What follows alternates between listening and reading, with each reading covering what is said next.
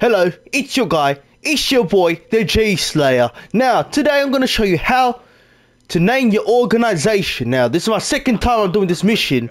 But simply, when you do this, you click the, what is this? Activate interaction menu.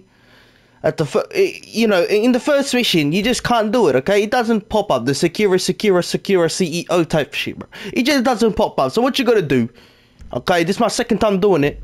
I went here, and online, I quit the main menu, and I had to do it again, okay? You have to do it twice if you want it to work. I'm not sure if there's glitches happening for everyone else again, but this is how I found the way to do it. And now I can do it, so I'm gonna name my CEO Sekarasumanamana right here. Go management, and then here we can make the name, you know? We're gonna call it Goosty Gang. You know me, we're the Goosty Gang now. If you found this helpful, leave a like and click the subscribe button.